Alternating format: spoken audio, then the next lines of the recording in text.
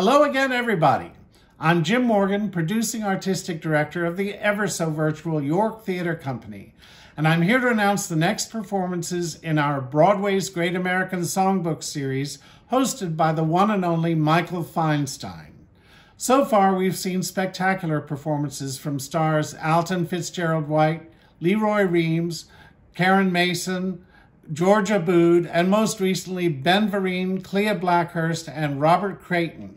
And now, premiering Wednesday, December 16th at 7 p.m. is someone who's appeared on the York stage a number of times and on Broadway many, many more. Tony Award winner Lillias White. Let's take a peek at the show. Here is the fabulous Lillias White. Yes, I look. Yes, I walk. Yes, I love to do such and such. Yes, I'll try. Yes, I'll dare. Yes, I'll fly. Yes, I'll share. And yes, I am.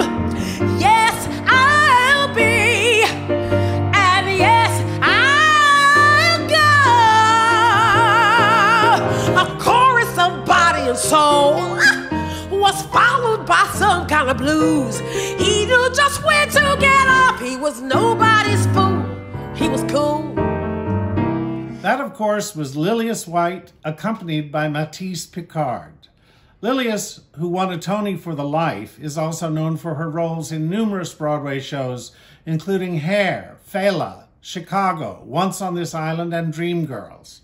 We can't wait to share Lillias White with you.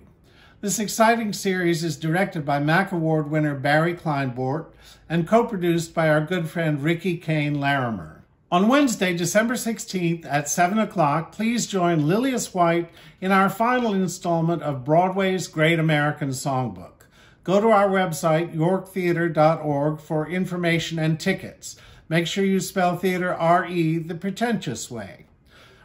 We're delighted to share another week of enchanted evenings with you. The best is yet to come. The best is yet to come.